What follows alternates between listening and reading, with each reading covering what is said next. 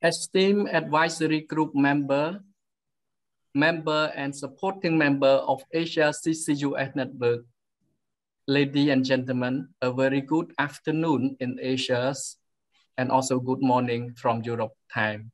And a warm welcome to the 4th Asia CCUS Network Knowledge Sharing Conference, organized by Asia CCUS Network in partnership with Clean Energy Ministerial, CEM, which is the international clean energy leadership platform to accelerate clean energy transition. I am Mr. Han Puman, Senior Energy Economist of ERIA, and I am your MC for today's conference. Briefly, today's conference is the 4th Asia CCUS Knowledge Sharing Conference, in which knowledge sharing is one of among the major activities of Asia CCUS Network to support the CCUS development and deployment in Asia. Let me link our conference to what is going on at the COP26, as it will be a key driver for CCUS adoption and deployment around the world. At COP26, the world leader has successfully announced the consensus on phase down unabated coal, and country has set ambitious target to reduce emission to limit the temperature rise to well below 2 degrees Celsius, preferably to 1.5 degrees Celsius of temperature rise above the pre-industrial level. Although the countries seem to have some contradiction on the timeline of net zero emission and other climate policies, but in general, they have set a building block to achieve climate goals.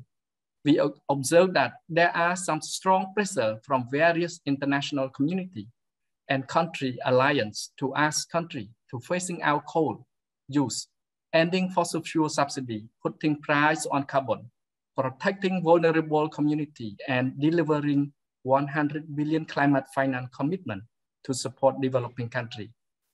If all this can be translated into real policy action, it will have enormous impact on the speed of adoption of CCUS around the world as a technology of choice that can sink emission. But the more important is about the experience of success and failure on the CCUS implementation that we will learn from Europe. And you will hear in the next few minutes from our expert from the EU Commission. Without further delay, we are very honored to invite Mr. Taizo Hara, Director General of Research and Policy Design Administration of ERIA, to make opening remarks. Hara-san, the floor is yours, please. Dr. Fumi, thank you for your introduction. Very good morning, afternoon, members, supporting members of Asia CCUS Network, distinguished participants, ladies and gentlemen. I am Taizo Hara, the Director General of Research and Policy Design of ERIA. Today, I am pleased to have this opportunity to provide my opening remarks at the 4th Asia CCUS Network Knowledge Sharing Conference. As the outset of this conference, I am pleased to draw your attention about COP26 at Glasgow briefly, which could be an influence driver to make the CCUS development. At the COP26, as many countries have pledged their commitment towards carbon neutrality by this mid-century, this commitment comes as a clear target of cutting the use of fossil fuel, especially coal use around the world. This seems to bring large consensus to move away from fossil fuels through energy transition strategy. It is very likely that the outcome of COP26 will influence policies in countries around the world for transitioning towards a low carbon society and to meet the Paris Agreement. We will observe closely on the policy development related to the CCUS development and deployment after the COP26. It is no doubt that the race to net zero emission is starting, and it is very challenging for many countries that have high dependency on fossil fuels, especially for many developing countries around the world, including many countries in ASEAN. However, we know that countries that can make lowering and decarbonizing one's own economy not only helps protect the environment, but also enhance opportunities for future economic growth, as many policies will offer incentive to do so. The decarbonization will require policy changes towards renewable energy, the deployment of clean energy such as hydrogen, along with carbon offset mechanisms such as energy efficiency and carbon credit, and the deployment of carbon sink technology such as CCUS. Today, conference is the fourth CCUS knowledge sharing conference that Asia CCUS Network organized with partners around the world to bring the up-to-date knowledge and experience on CCUS deployment and development. So far, we have organized 3 online knowledge sharing conferences, which focus on the investment opportunities on CCUS in Asia, technologies development of CCUS, and the CO2 storage hub and CO2 storage potential in Asia. In partnership with Clean Energy Ministerial (CEM) Secretariat, today, conference will share experience from European community for both success and failure related to CCUS. We believe that we need to learn both success and failure to understand the bottlenecks of the development and deployment of CCUS that Asia could learn from the European past and present experience.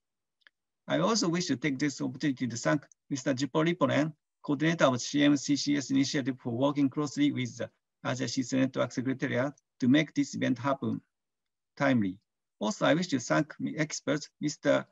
Bolesta, CCUS Policy Lead at EU Commission, also Mr. Per-Olof Granström, EU Director, Zero Emission Platform, and Dr. Saleh Abdurrahman, Board Member of Committee at Oil and Gas Downstream Regulatory Agency, Indonesia, for sharing your knowledge and experience for today's conference. Once again, thank you very much and I hope you will find the conference very useful. I also wish the conference to reach a fruitful outcome. Thank you, and I stop here. Back to you, Mr. Dr. Pumin-san. Thank you so much, Hara-san, for your insightful opening remarks. Next, we are very honored to have Mr. Juho Lipponen, the coordinator, CEM CCUS Initiative, to make the opening remark. Juho-san, the floor is yours, please. Many thanks, Pumin, for the introduction, and Hara-san, thank you also for your introduction and for your kind words. So I'm Juho Lipponen, coordinator of the Clean Energy Ministerial CCUS Initiative, and I'm very, very happy for CEM CCUS Initiative to co-host the event today. The Clean Energy Ministerial is a voluntary process to accelerate clean energy across different technologies. COP26 and the UNFCCC process was already mentioned, and it's a really important backdrop. And if you like, the difference between that and the CEM is that the CEM does not really set objectives or targets like the UNFCCC does. However, we can be a tool to achieve many of the clean energy outcomes that are needed. And that's, I think, where we come in and where we can really play an interesting and very central role to drive clean energy deployment. The CEM has 29 member countries, works on all possible technologies. And the CCUS initiative under the CEM, we are a group of 13 governments, countries with the objective to accelerate CCUS. And we are also global, with members from North America, from Europe, Africa and Middle East and Asia Pacific. And so covering a lot of different countries and different grounds, but with the common denominator that all the countries who are members are keen to drive carbon capture deployment forward in their countries. Indeed, COP26 is an absolutely vital backdrop for CCUS. Over the past 2 weeks, these discussions unfolded, produced certain results, and I'm definitely thinking that the glass is half full and not half empty. The steps were taken into the right direction, and our direction of travel towards 1.5 degrees is crisper than it ever was.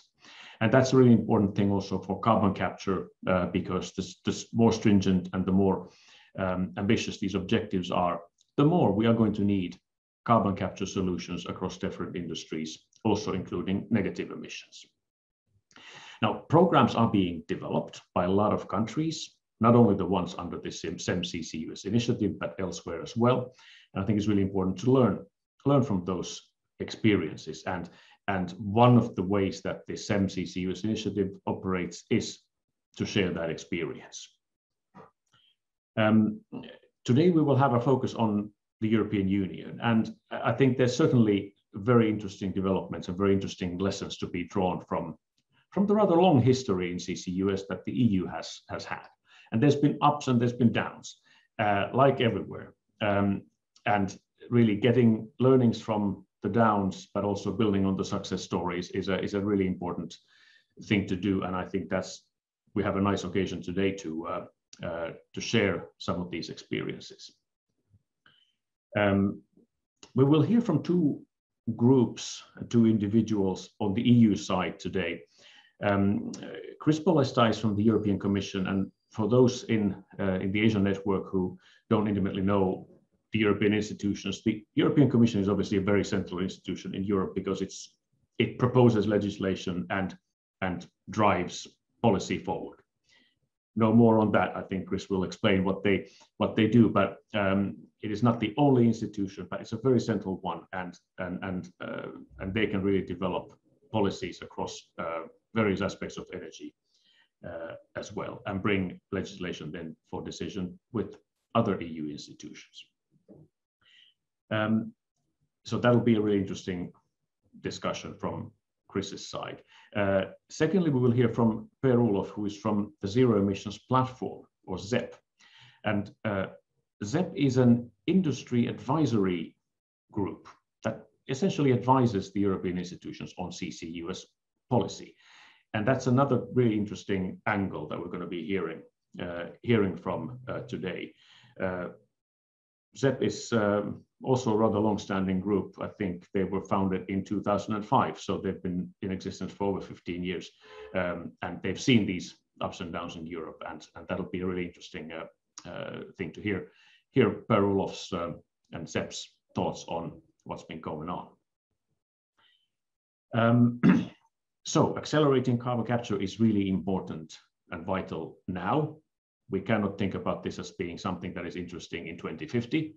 It needs to be important for governments and administrations as of today. And that's why I think it's important and interesting to share learnings. Yesterday was an important day in European CCUS policy, worth over €1 billion.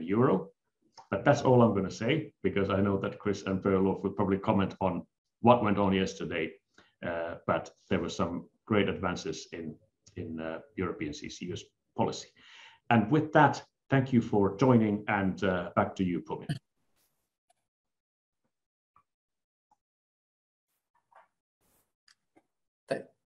Thank you so much, Juho-san, for your insightful opening remark. Now we move to the next session.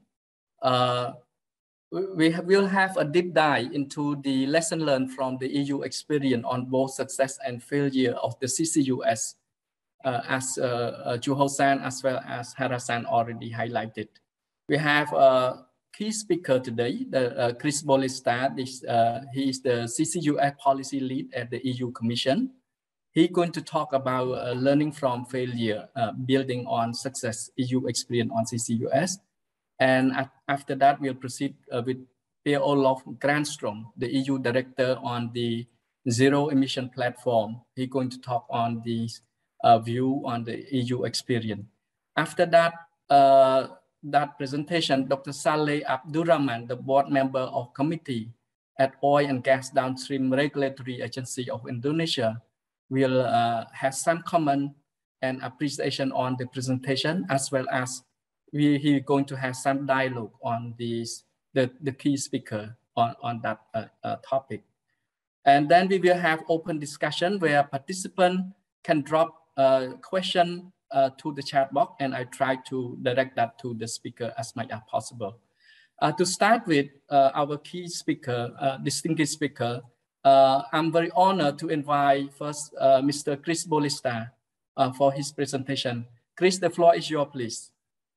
Thank you very much for your kind words, and thank you for having me here. It's a pleasure to share my insights on what happened to the CCS and how we approached the technology. As you already said, we started developing CCS in Europe quite quite some time ago. The file has a long history. The first target for CCS in the European Commission was set in 2007. And back then we thought, okay, let's have a commercially viable CCS by 2020 as a technology, and let's go to a large demonstration phase.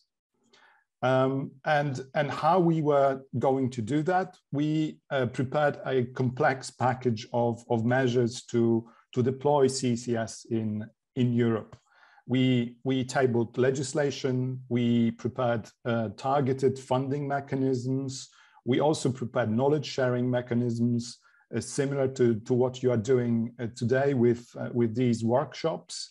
We also prepared ground for some infrastructure investment, and we also, of course, targeted some research because to move from pilot, from research phase to demo and industrial scale still requires a lot of research. And let me run you quickly through all the steps we did, and then I'll try to assess them. First, of course, we needed to do a enabling framework, legislative framework for CCS, because no one did before transport and storage of CO2. Actually, before we started working on the file, CO2 storage under the seabed in Europe was forbidden. So the CCS directive that we adopted in 2009 provided a comprehensive enabling framework for storage and transport of CO2. We provided detailed guidance on how to safely transport CO2 through pipelines and store it permanently underground, be it under the seabed or onshore. Of course, there are detailed instructions on how to permit storage sites, and we in the European Commission have a review right. So every country of the European Union that wants to issue a CO2 storage permit needs to send the draft permits to the European Commission, and we assess them under so many angles that is really safe, and it will stay permanently underground. Of course, there is an important part in the directive on the financial liability. So what happens when, unfortunately, CO2 leaks from the storage site? And that part is hooked up to our carbon trading system. So as an installation, industrial installation in Europe, you need to have allowances for your emissions.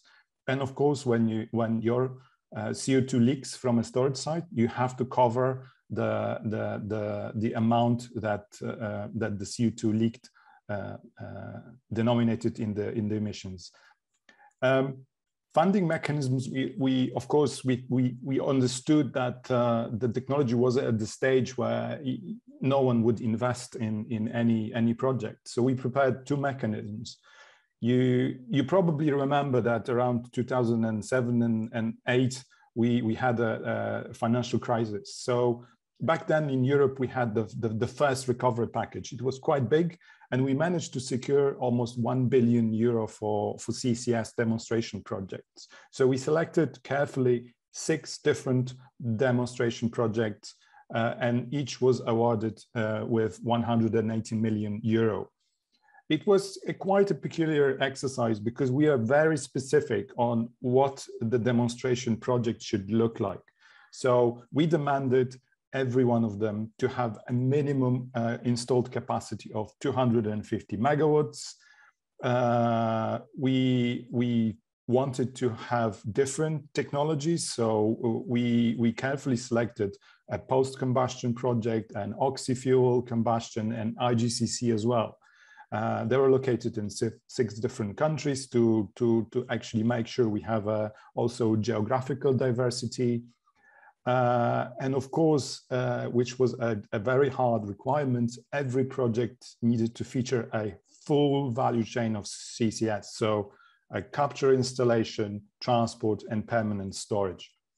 The second funding mechanism was attached to the EU carbon trading system. So in the carbon trading, we set aside a certain amount of allowances, 300 million of them, and we sold them to fuel a special fund to help innovative decarbonizing technologies. And among them was CCS. European Investment Bank was helping us to allocate the amounts of money, and basically we were counting on 3 to 4 billion, sorry, I should rather say, 3 to 4 billion of euro from the auctioning of the allowances, and this would go, as I said, for CCS, but also some other decarbonization technologies. Also here, we counted on integrated CCS value chains, and we basically hope to top up whatever we spent with the first mechanism I just described. We understood that in order to promote quickly the technology development and to learn fast from demonstration exercise, we needed a robust knowledge sharing. So we established a CCS project network that functions to this day. Every project that got funding from the European Commission was required to join the share knowledge and share knowledge in the network. We thought that, you know, helping projects to learn from one another, to especially on public awareness on little technological things, would be a good thing, and would speed up the collective learning. And of course, we wanted to build a team mentality, so to generate a group that would feel that they are moving together towards a new industry. Of course, there was no CO2 infrastructure at that point, so we recognized that, and we designed a mechanism that started coordinating the CO2 infrastructure deployment in Europe. We have a mechanism that supports European planning of energy infrastructure, electricity grid and natural gas grid. And we added CO2 pipelines to that mechanisms. You could also, if you are making use of that mechanism, you could also get some European funding for your infrastructure. We also prepared a study on that mapped sources of CO2 emissions and potential storage sites that helped inform us what kind of infrastructure at European scale is needed, and where are the priority links. Of course, research and innovation is always there. It was always there. As I said, to move from pilot phase to demonstration is a tricky thing, and we were aware of the valley of death where projects would move from research phase to commercial phase. Many of them would die because of lack of support and lacking elements of research and innovation. And there were two specific mechanisms on research and innovation. Horizon 2020, it's our European funding mechanism for research, and the Strategic Energy Technology Plan. This is a strategy of which technologies are important for us in the domain, in the energy domain, and CCS was defined as one of them. What did we do wrong? Well, this graph, I think it's key to show you what happened when we initially designed the policies. When we were thinking of deploying CCS projects, we thought, okay, we have a CO2 price in Europe that is hovering around 20 euro, well, 15, 20 euro, so that's fine. We will put some money and help projects to to cover the capital costs, but the operating costs will be taken care by a high carbon price, because we were hoping that it will only go up. But once we deployed the funding mechanisms, the carbon price in Europe collapsed. And as you see this red arrow on my slide, this is when we were deploying our mechanisms. So the carbon price collapsed, and as was even as low as €5, and the projects basically withdrew and folded, because many operators said, listen, all your mechanisms are fine, but they are still not enough. And also we have different means to decarbonize power sector, because our focus initially in Europe was on the power sector. And from the first down of CCS, we got the first down of CCS. And it turned out that the funding was not sufficient, and there was no business case on the horizon at all in the power sector. We thought that decarbonizing coal with CCS would make sense and would not only help us to decarbonize power sector in Europe, but also would help us to create technology that we could share with other countries. But it turned out that different technologies decarbonized our power sector. It was gas and renewables, and there was no business case for coal. We insisted, as I told you, on a 250 minimum capacity, and that proved too big.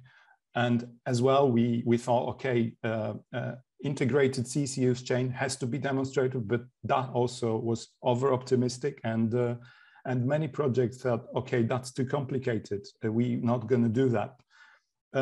Public awareness issues in many countries, especially those who wanted to store CO2 onshore, mounted on the problems of projects, and they basically used that also as an excuse not to go ahead.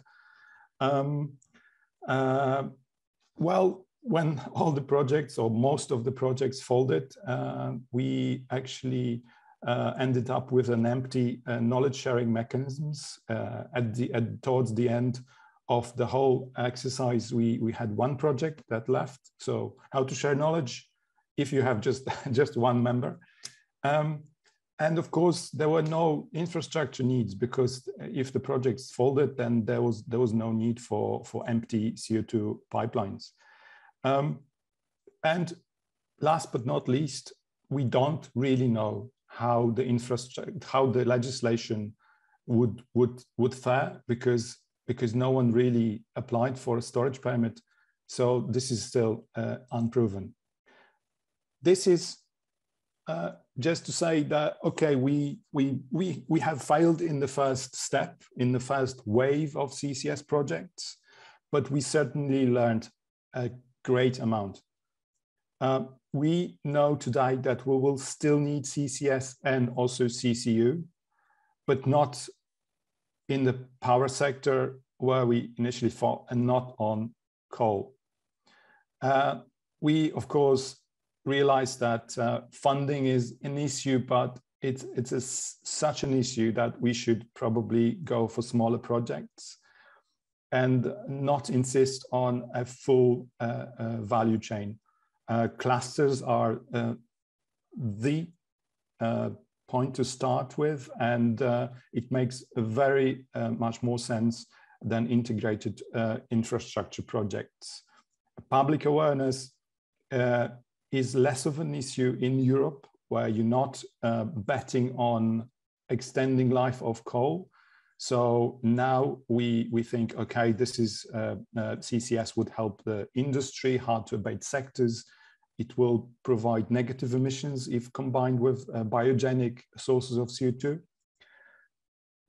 And we don't know, as I said, what lessons we could learn on legislation, because we never used it. Now we are in a second down of CCS and CCU, and this again is mainly due to the carbon price and our climate targets. This what destroyed the first wave of projects. It will help to deliver the second wave. We have a strong carbon price of currently around 60 euro per ton and a hard climate neutrality target by 2050. As Juho said, new funding mechanism is totally different to what we designed before. So we go for smaller projects, more diversified, not integrated. And yesterday, we announced funding for 4 projects, and you would see a contrast between what we were trying to promote. So big coal power generation projects. Yesterday, one project we awarded money is a cement factory. One is a hydrogen manufacturing. One is a biofuel refinery. So you see a very, very diverse mix of technologies and how exciting the field is now in the industry.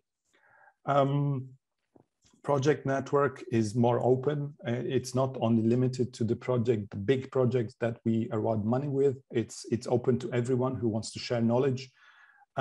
We also went for some legislative tweaks. So now CCU is allowed as a mixture of technologies. Mineralization of CO2 is regarded as storage as well. And in terms of infrastructure, we were considering helping also storage projects, not only CO2 pipelines, maybe even CO2 shipping. This is now under revision, so you will soon see.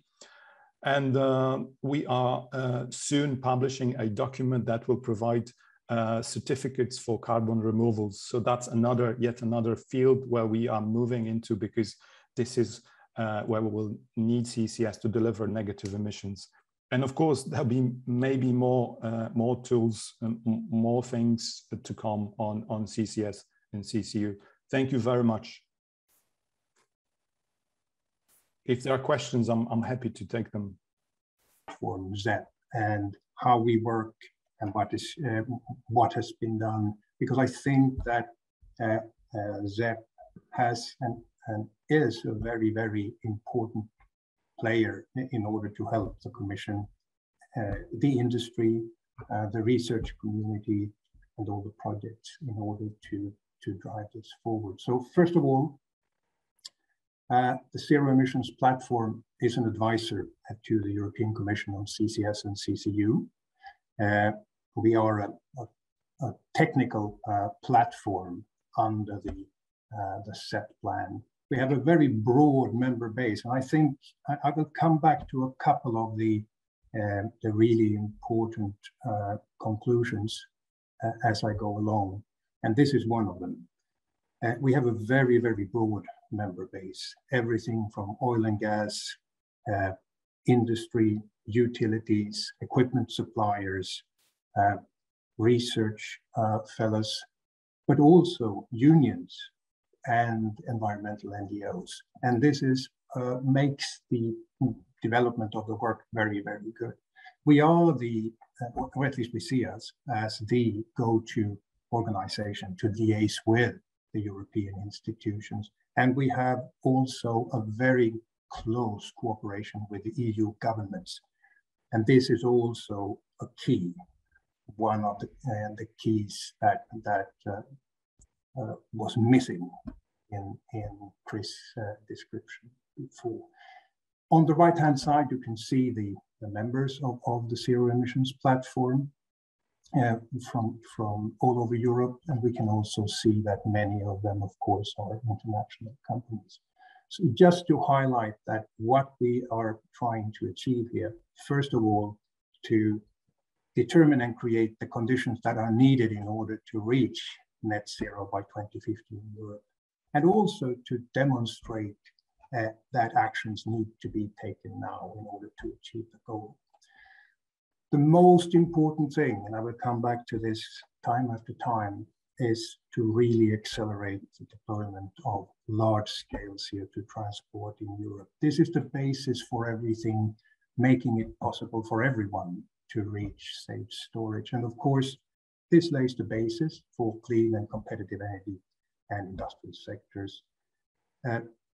Very, very important, of course, for large-scale clean hydrogen and also removals. And I will come back to these things a little bit later in the discussion.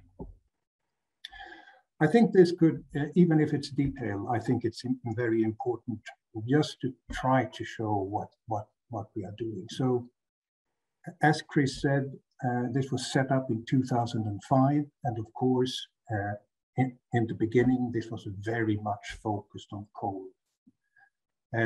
It's changed dramatically, and I will come back to that as well. So today, the focus is very, very much industry, and many of the utilities, almost everyone, disappeared from the work of ZEP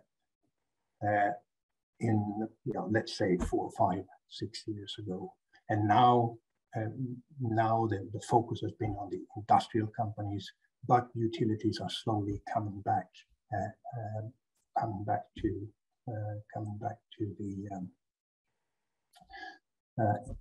into the membership. I also would like to say that the membership is rising quite strongly, strong momentum of CCS and CCU. So we have open board meetings, advisory council meetings, as we call them, where we have both the members, but also observers are involved or invited. So I would be very pleased to invite some of you to join our meetings that we have 4 times a year. The government group is extremely important. 2, 3 years ago, we had 3, 4 governments with a focus on UK, the Netherlands and Norway that took part. This year, we've already had 20 governments from Europe involved in the work, showing an extreme interest in driving this forward. Of course, we have a technology development, we call them network, with a lot of working groups, and I'll come back to that. We have policy and economics driving the funding and the policies, trying to help the Commission as much as possible. We have also an external relations groups in order to try to help to coordinate how the CCUS community is communicating and talking to the institutions. And I would also like to highlight that we are starting up a network for projects. We can see that with an extreme amount of projects coming on board now, there is a strong need to help out, to support the project, but also to create a climate of cooperating between and sharing knowledge between the projects. On the right-hand side, just to highlight what we have been doing lately. So carbon dioxide removal, really, really crucial. We have 2 reports out, and I would recommend you to have a look at our webpage here.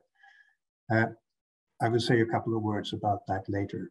We have the low carbon hydrogen, extremely important to develop in order to really lift the clean hydrogen economy in Europe. We have methodologies to calculate positive effects for the technologies, the transport side, and also storage safety, very crucial.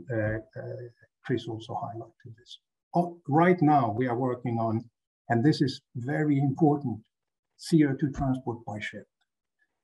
This will be the focal point going forward. Biomass and biodiversity, very important, of course, and how CCS can help, because we need a lot of flexible power generation with all the solar and wind power that is coming into Europe.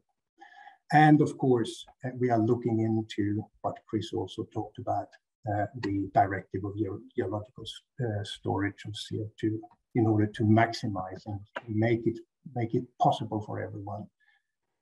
What should a government do when they start out to look at the possibility to store CO2? Really, really important. I will go just to highlight the basis, of course. So we have heard Chris's description of why it didn't work. We saw the price collapse, as you said, the near 300 funding, it didn't really work out. And there was there was not a good coordination between the EU level and the governments. I think that is very important to highlight. We have a very strong shift also from power to industry. Now the focus is on cement, lime, steel, and chemicals rather than on coal that we could see before, and also the time management. Just one item to highlight. Also, the overlap of policies is very important here. So at the same time, as you could see from Chris's slide, we had below 15 euros per ton in the price in the EU ETS. Some countries, or several countries, had subsidies for renewables where the cost was corresponding to 500, 600, even 700 euros per ton. So overlapping policies is, of course, also a problem that you have to look after. So where are we now? Well, we have the climate law and the European Green Deal, a very strong driver, strong momentum for CCS and CCU. We have strategies, industry, hydrogen, and energy system integration. I will not go much into them. I would like to highlight something that Chris didn't focus on: taxonomy for sustainable activities. And this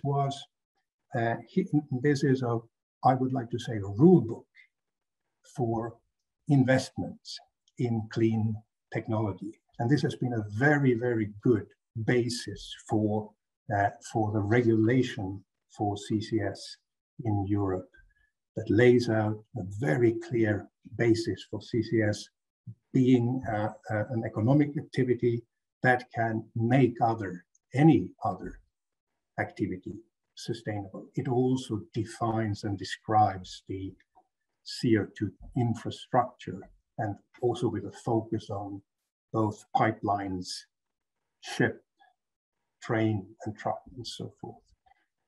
Chris has described several of these. I just would like to highlight again the importance in the EU rules for trans-European networks, cross-border, the very important input of both storage and multimodalities, including shipping.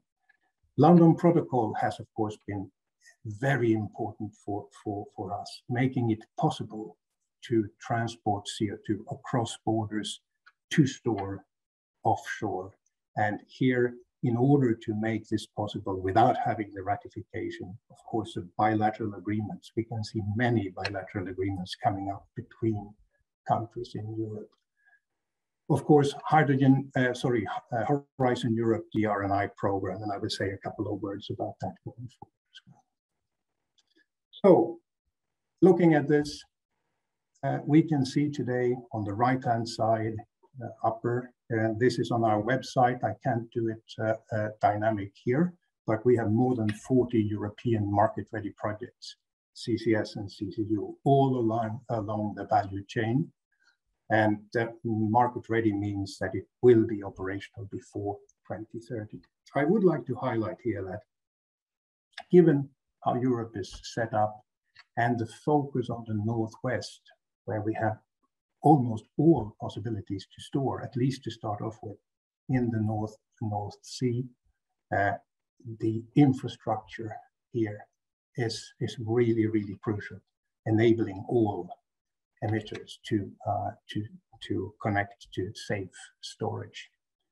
I've already highlighted the importance of pipeline, not only pipeline, but ship, barge, trucks, and trains, and so forth. And before we go further, I just want to highlight two projects that are really the focal point here. And both of them are up here. So you have the Northern Lights in Norway, making it possible to store, and many projects all around Northwest Europe is today planning to connect to storage in Northern Lights. The starting point is storage with CO2 from Fortum Oslo Varme in waste incineration with CCS, and Nordsem cement with CCS. The other focal point, I would say, is the Portos project in Holland, where you also can see that many projects are linking and connecting. So at the moment, focus is on how to get your CO2 out of your country, away from where we are, and up to the North Sea area. And here, I would like first to highlight that it will be very important with transport by ship, and not only offshore, also 48% of all transport services in continental Europe, and I'm not talking about CCS or CCU, are done by ship. So we have a good opportunities here to transport all along, and we are working on standards on how to make this interoperable. I would also highlight what we heard before a little bit. We heard about the Innovation Fund yesterday, but it's also clear that we have many projects that have been accepted as projects of common interest and that then are eligible for funding in the Connecting Europe facility that Chris discussed before. And here we can see projects, especially in Northwest, but also Poland and France are involved in this, of course. And again, urgency to deploy, and the Commission is very clear, we need to test this during the 2020s. Going into the CCUS set plan, the R&I work, and I'm just going to say a couple of words. 11 countries, as you can see on the right-hand side, are working together, led by the Netherlands, Norway, and the Zero Emissions Platform. And we are working on all parts of the CCUS value chain.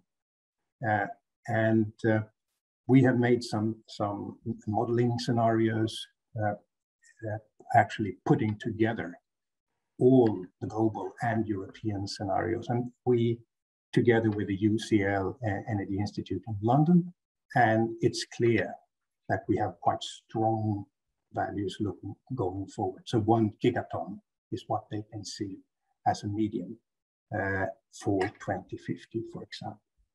We have set targets for this work in order to drive the development forward. And we have also brought forward and published a roadmap. This is what needs to be done during the 2020s in order to make this possible and to be online in order to reach 2050 net zero. Just to highlight it very quickly, these are the targets, and I would really recommend you to have a look at the website that you can see that. So 25 commercial scale CCS projects.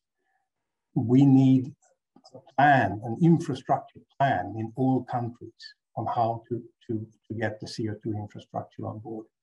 We really need the storage atlas and storage appraisals also onshore.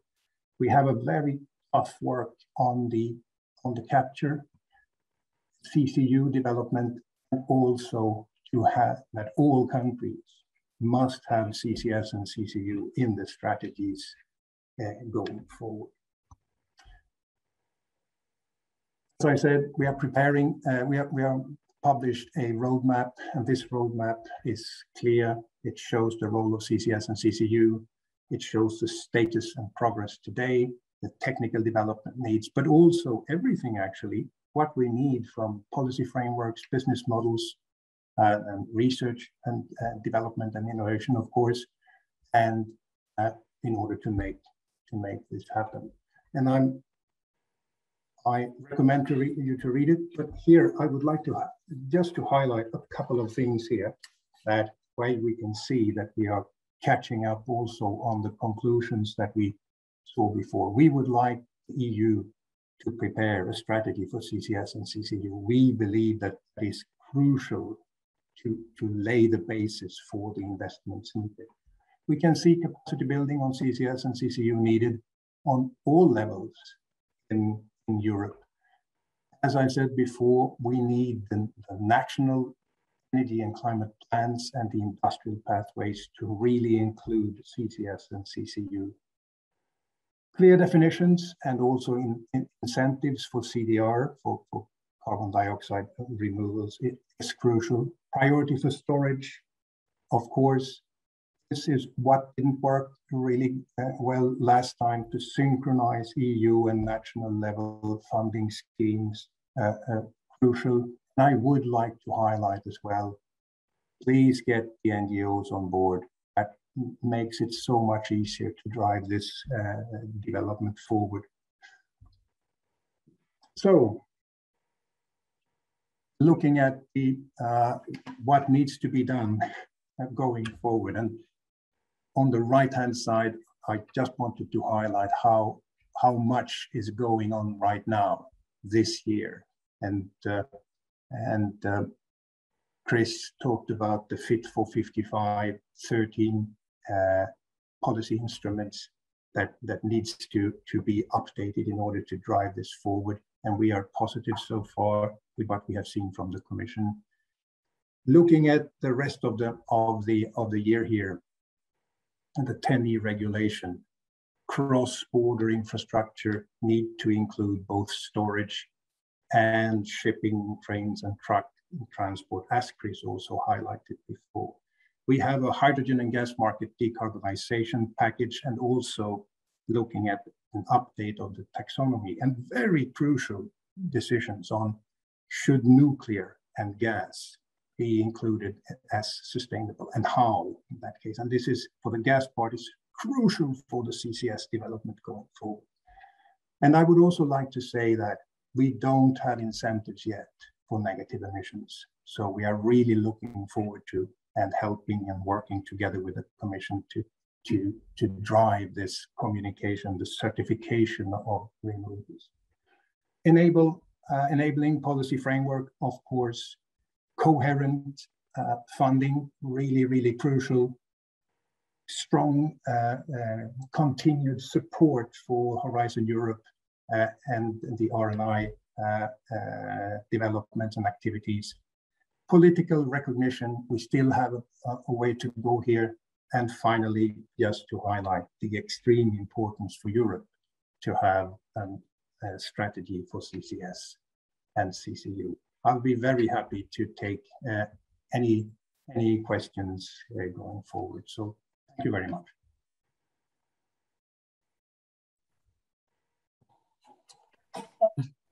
Thank you so much, Per-Olof Granström, for your excellent presentation, also your insightful detail on this European experience. I think this is very rich a presentation.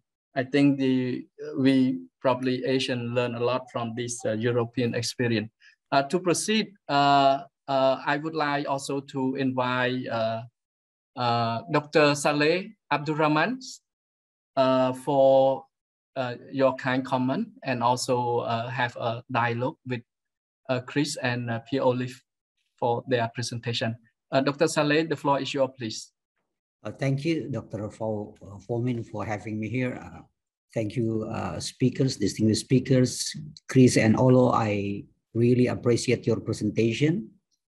We learn the EU situation. You have the first and the second down of CCS in Europe. I think I believe that when CCS and CCUS can be developed in EU, it will have a very positive impact to the implementation of CCS and CCS worldwide.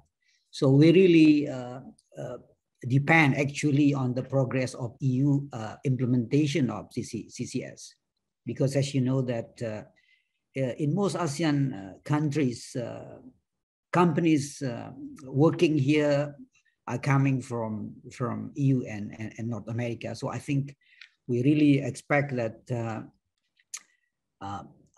yeah, I think I agree with all of that. CCS is essential, reach the net zero target by 2050 in Europe and maybe 2060 in most ASEAN countries. What we can learn from the presentation from two distinguished speakers, I guess in three aspects, in my opinion. One is on the financial issues. Yeah, I think I was discouraged with the fact that some commitment for budget CCS was not implemented. And I think with the new COP26 pledge from developed countries, I believe that we can again propose some budget for the implementation of CCS and CCUS. I also see that the carbon market, carbon trading, carbon pricing is key to the implementation of the CCS and CCUS. And I'm proposing if we can make some studies on how to develop a specific, a certain market for a CCS and CCUS implementation. Given the fact that the high cost of CCS and CCUS implementation, I think as Chris told us that now is the phase out of coal is on the horizon, and most EU countries are moving to the renewable. And I think if all EU countries can get like 100% renewable, then I think that will be another issues for the CCS. Secondly, I think on the issues of the technology, I think thank you that we consider also to use the, like Olof said, that as the source of CO2 in our case coming from different sites. So we have some big reservoir in far away from the current CO2 source. Then I think we need to investigate or to study on the use of ship for transporting the CO2.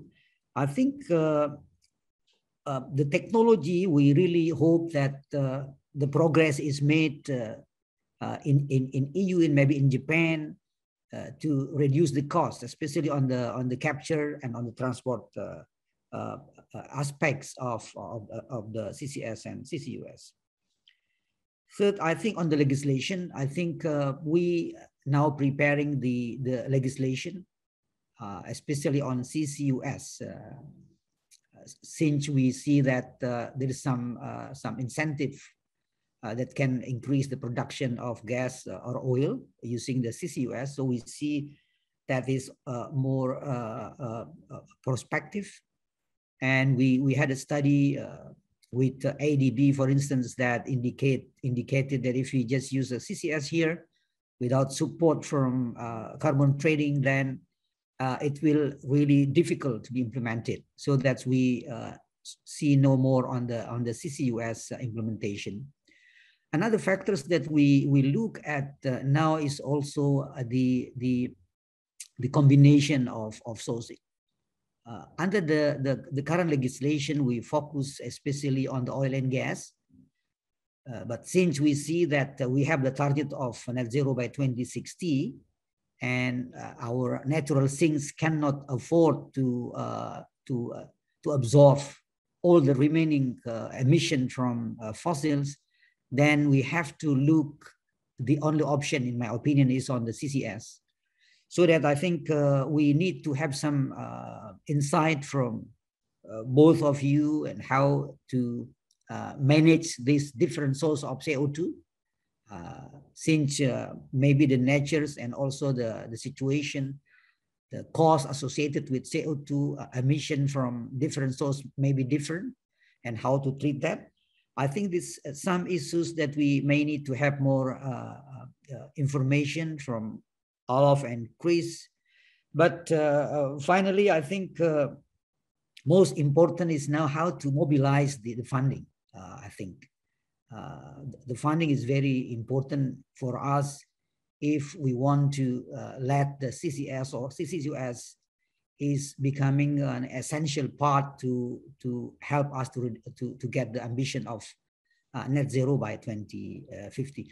Those some issues that we need to have some more insight from our distinguished speakers. Thank you, Dr. Pomin. Thank you so much, Dr. Saleh, for a very practical comment and a very nice comment to our distinguished speaker today, Chris, and also Per-Olof. Now we have already received several questions. It's coming in, and I think some of the questions already been answered in the text. But anyway, I just would like to read out some of the questions. That some question directly direct to the speaker, and some I think speakers, including Dr. Saleh and Juho-san, if you may please come in and intervene. I think the first question that although it's already been answered, but it will be key for Asia, because when the introduction of the European experience on these CCUS, how do you observe this electricity price? If any change in terms of the price, that will be a key point for Asia in terms of affordability. And since CCUS has been, to some extent, has been advanced in Europe, will this CCUS also affect the electricity price in Europe? That one question. And the next, that particular for Chris or for Juho-san or for Per-Olof. And another question is directly to Per-Olof from Diego-san. What would be your advice for Asia Pacific region to incentivize CCUS to reach the number of projects that already, like you see today, exist in Europe? And particular, what attract the private, how to attract the private, the capital to the CCUS? I take these two questions first. May I invite Chris first to address? So which one you want me to address?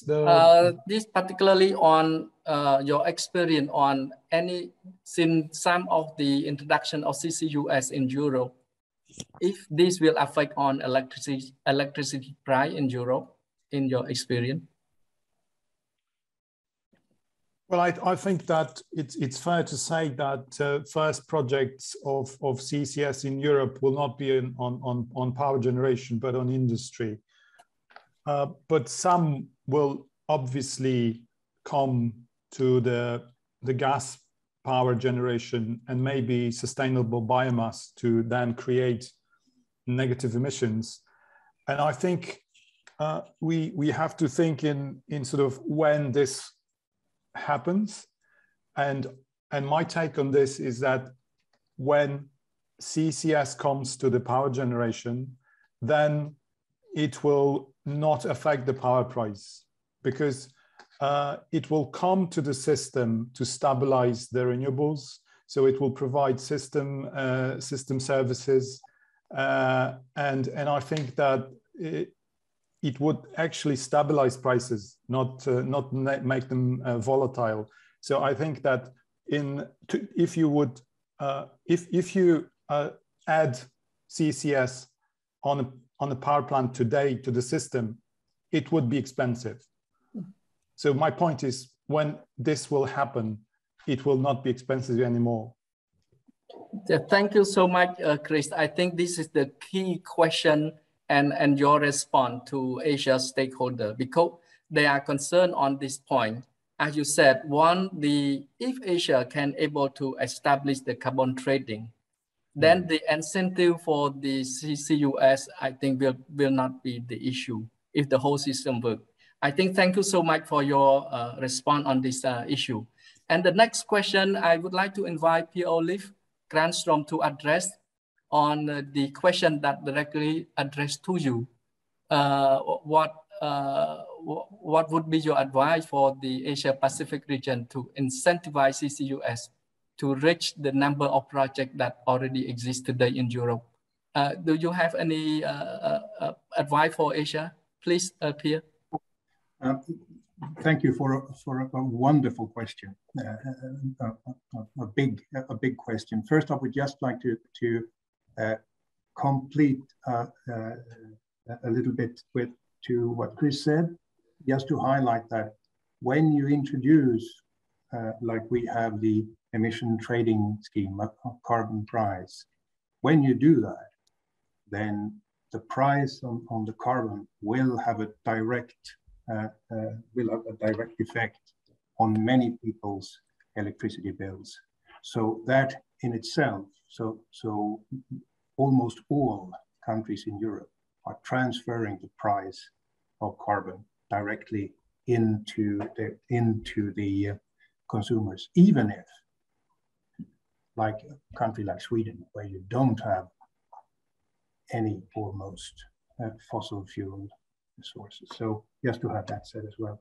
So the really big question, just to give you, I can only give you some small pieces. And first of all, a carbon price, of course, is important, but it will take a lot of time to introduce. So that is a long-term solution, but it is important to have. And of course, if we could all have coherent carbon prices across the globe, that would be the best solution, of course.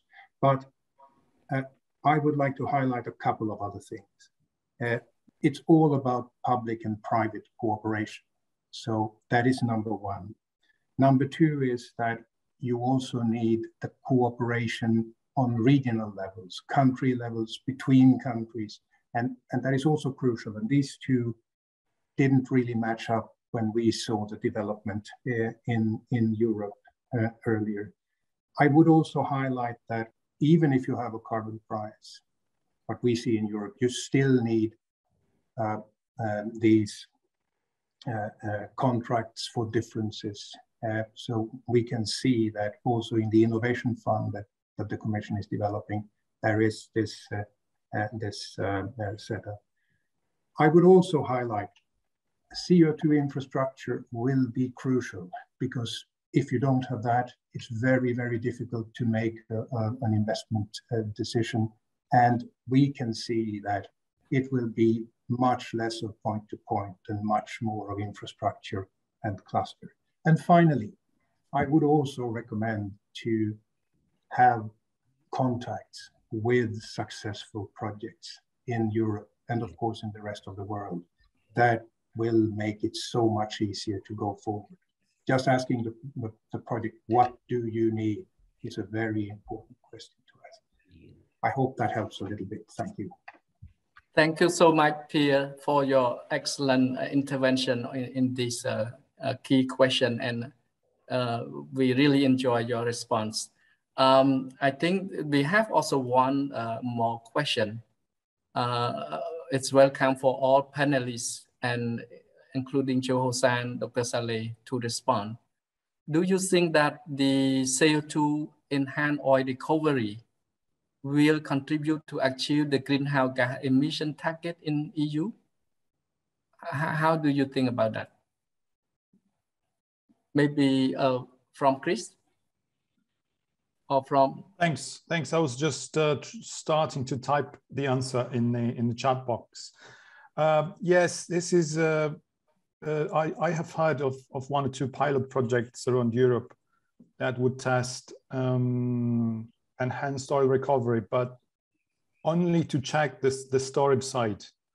And then in a second phase, they would just abandon enhanced oil recovery, because this is in Europe, it's not commercially viable to do enhanced oil recovery. And also today, the public acceptance for storing CO2 to get more oil would be a tricky thing. And in my opinion, as a guy who works on CCS, it could kill the whole CCS file, because the green NGOs would say, hey, this is not the climate mitigation technology. This is to get more fossil fuels. So the enhanced oil recovery discussion in Europe is very, very delicate, if you will. Okay, thank you, Chris, for this intervention.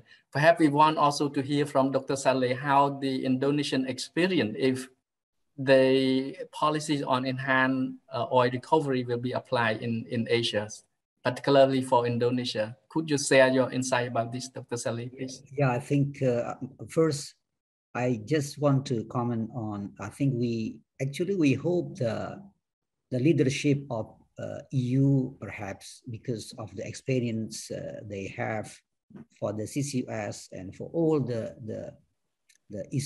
constraint to develop the CCS. And I think like what Olof said, that now is the momentum because of the role of CCS is essential to reach the net zero for 2050.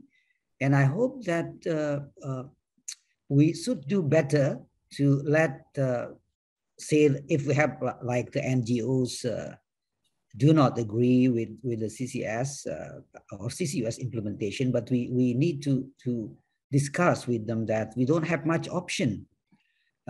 Secondly, on our case, that we see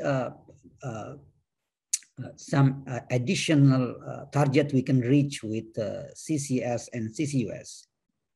From 3 projects that we plan to implement on the enhanced gas recovery, we projected to reduce the emission, say by 50 million tons starting in 2026. So I think we see that the role of, and this is from 3 projects and just from oil and gas.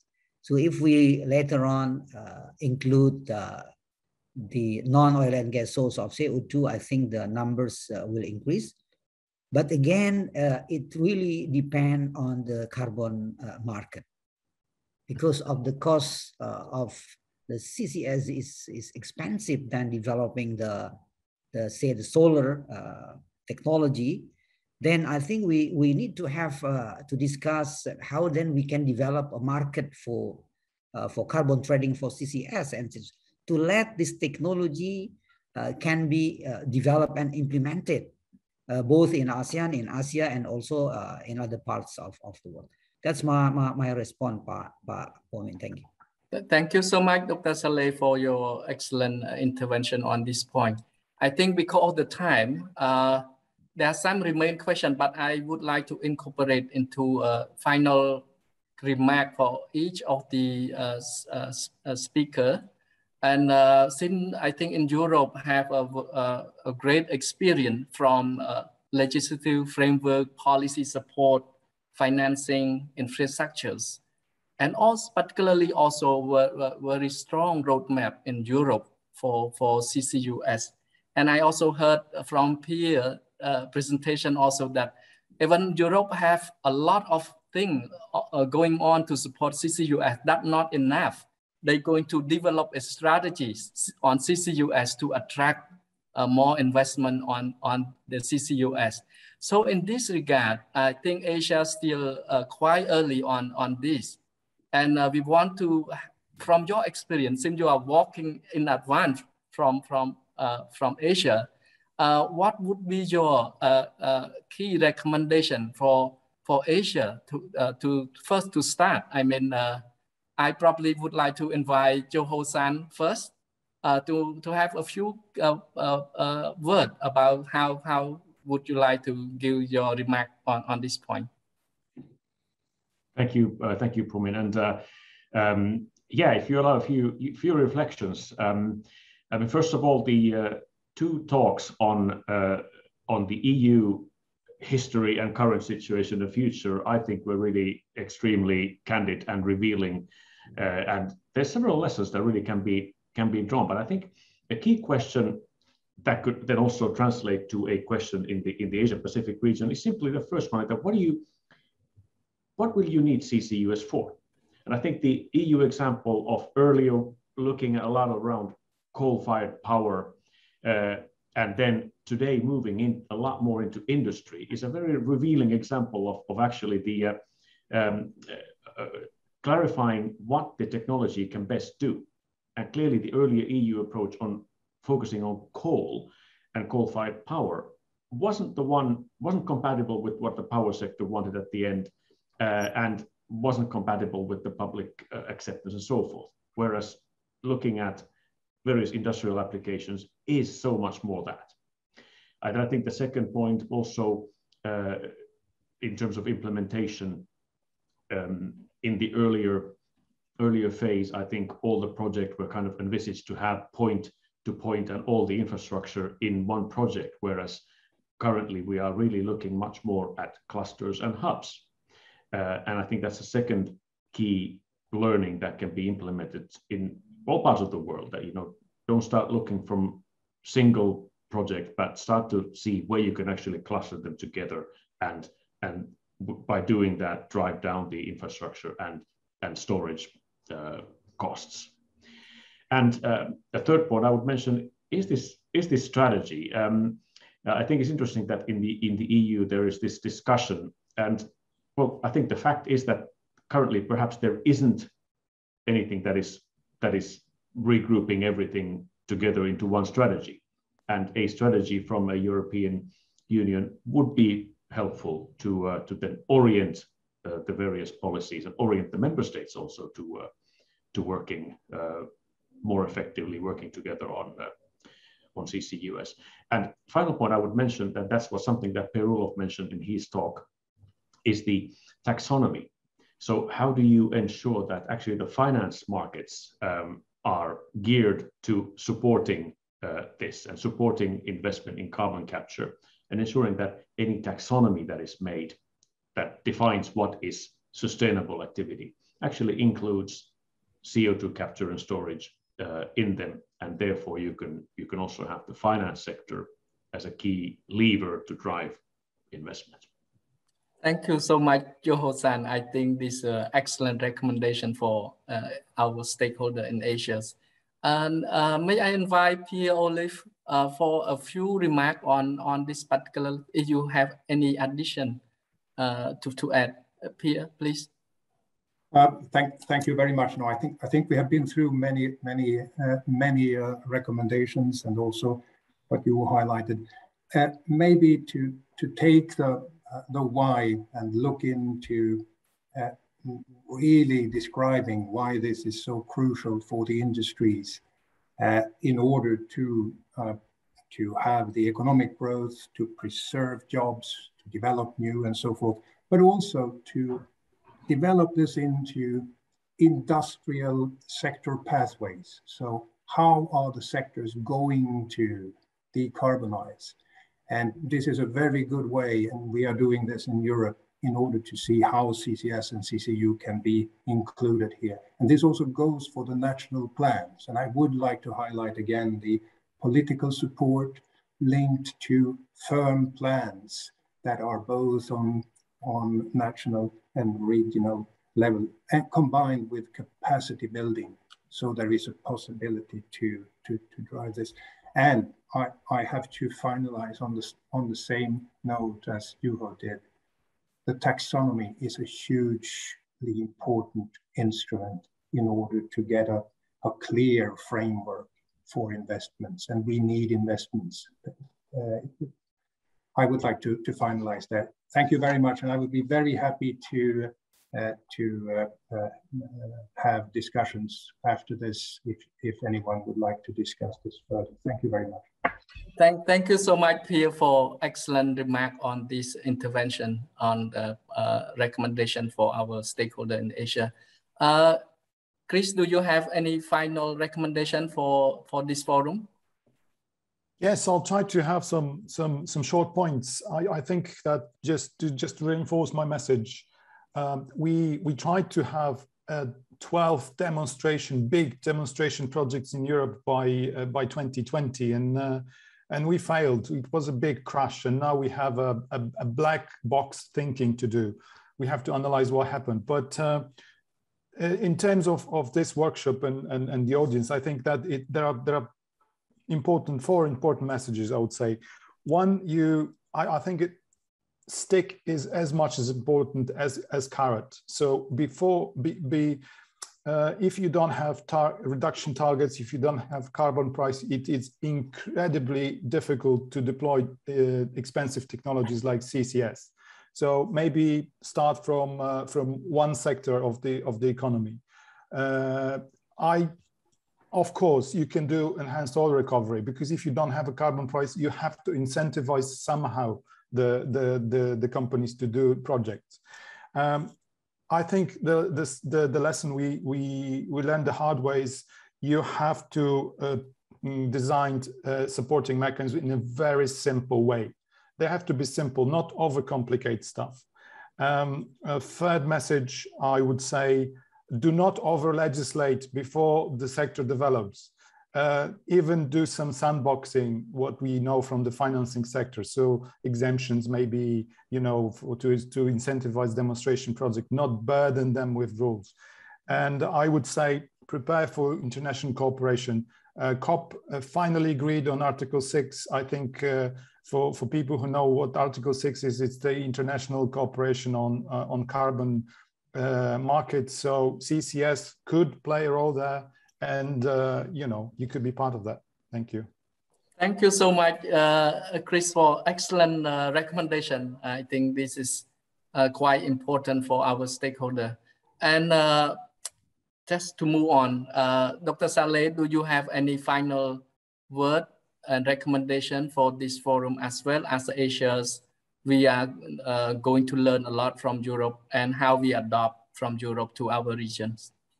Thank you, Dr. Pomin. I think I just get from Chris that not to over legislate the CCS and CCUS implementation. I think we take note for that. Also from Juho and Olof. But in my perspective, that collaborative action we need to enhance between EU and ASEAN countries, because you have started this projects long time before, and I think we can learn much on all aspects of the implementation, from the captures, the transport, and so from the storage. And then we need to make sure that the carbon market is working. This is the agenda for the CCS and CCUS implementation. How to make the CO2, the CCS and CCUS is on the market and get some funding from the COP26 pledge. Thank you, Pak Pomin. Thank you so much, Dr. Saleh, for your recommendation and intervention to reflect Asia's, particularly ASEAN point of view, how we adapt and need to adapt more simple first thing, that how to ensure that how this is going to work in Asia. And let me thank all these distinguished speakers for today. And we really appreciate your insight and your sharing your experience to Asia stakeholder. To proceed to the final session, it's a closing session. I would like to invite Mr. Sigurd Kimura, the Special Advisor to the President of ERIA on the Energy Affair, to make some wrap up as well as the closing speech for today's conference. Kimura Sensei, the floor is yours, please. Thank you very much, Pomin, for your calling me. And also thank you very much, SEM members, as Mr. Juho, Mr. Chris, and Mr. Per-Olof. Thank you very much for your presentation and sharing the European experience in terms of the CCUS. But anyway, it's firstly, I'd like to quickly wrap up of the today's presentation. Is Mr. Chris is introduced the CCUS policy in Europe, and the legislation and the funding and the knowledge sharing, infrastructure investment, and research and innovation is very, very important and key parameters in terms of the deployment of CCUS.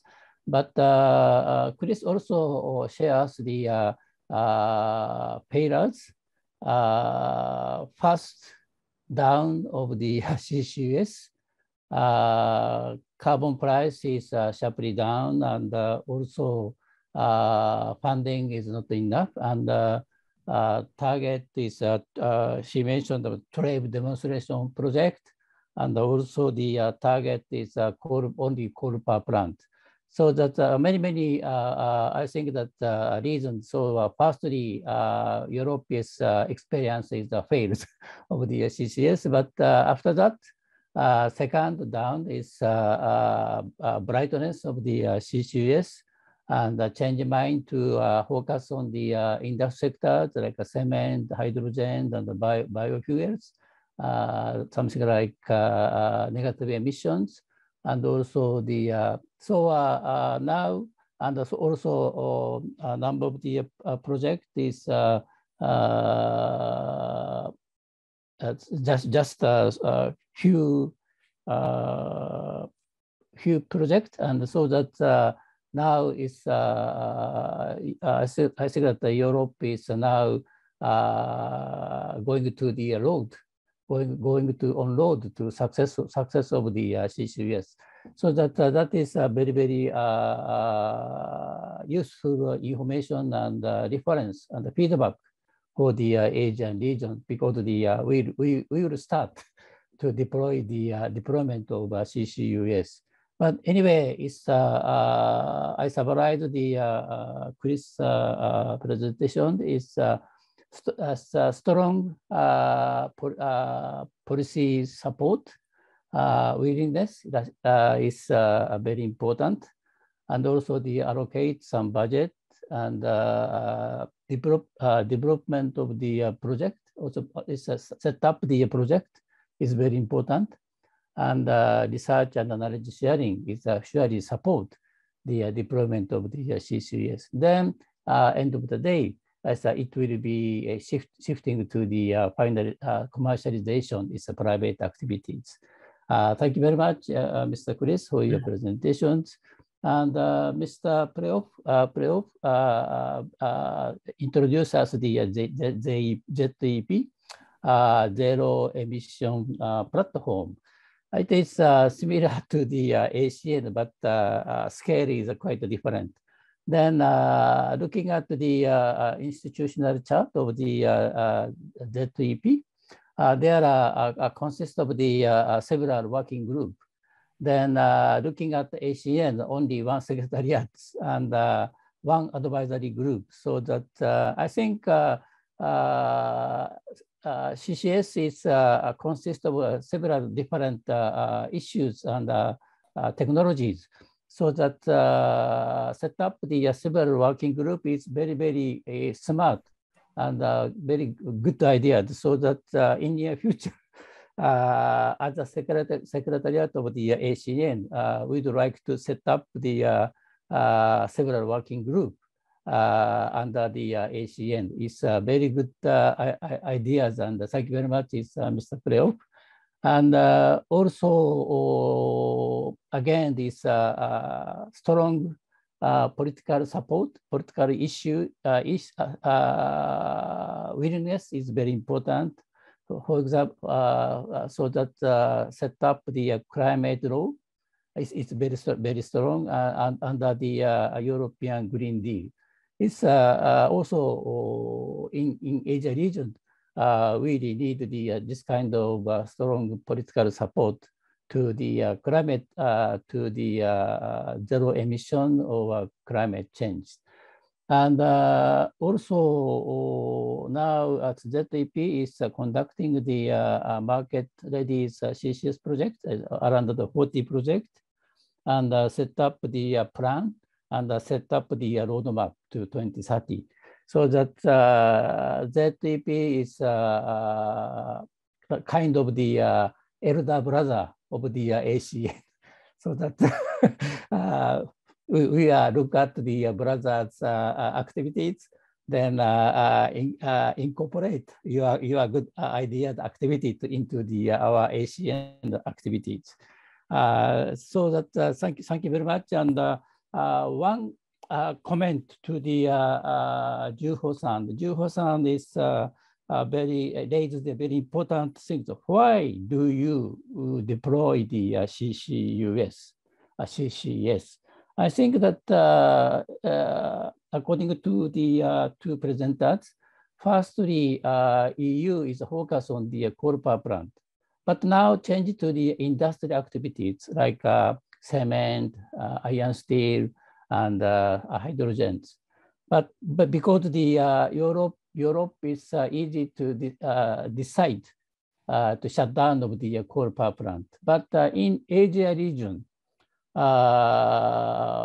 especially in ASEAN countries, not easy to stop using the coal power plant. So that Asia still continue to use the coal power plant by the 2040 or 2050. In this regard, Asia region is a leading need CCUS for the coal power plant to reduce the CO2 emission from the coal power plant. So that maybe background is different between the Asia and Europe, and also purpose of the CCS is also quite different in Asia and European countries. So that maybe it's a different situation. So very much appreciate the European understanding of the Asia specific situations. But anyway, it's final concluding remarks. My concluding remarks is but anyway, COP26 compromise that the coal power plant gradually phase out to the 2050, not rapidly phasing out. So in this regard, role of CCS is very, very important and significant, and so that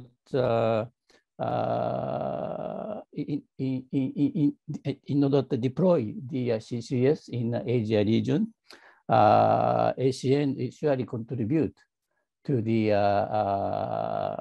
deployment of the CCS in the Asia region through the our activities, the knowledge sharing, research studies, and also the starting of the pilot project. Thank you very much.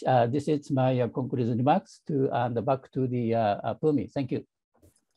Thank you so much, Kimra Sensei, for your wrap up as well as a very nice closing remark. And thank you for all speakers, particularly Hara-san, Juho-san, Chris-san, Per-Olof-san, Dr. Saleh, for your valuable knowledge sharing at this conference. Also, a big thanks for all advisory group member, and supporting member, and all participants who spend your valuable time to attend this conference. Today's conference is very successful, and we are very grateful for your participation and support to this conference. With this, let me announce that the conference is officially closed, and we wish you a very good afternoon. Thank you so much. Thank you very much. Member of the same, thank you very much. Juho-san, thank you. Chris, thank you. Thank you. Yes, thank you. So, thank you, Saleh. Thank you very much. Thank you, sir. Juho-san, thank you so much. Chris and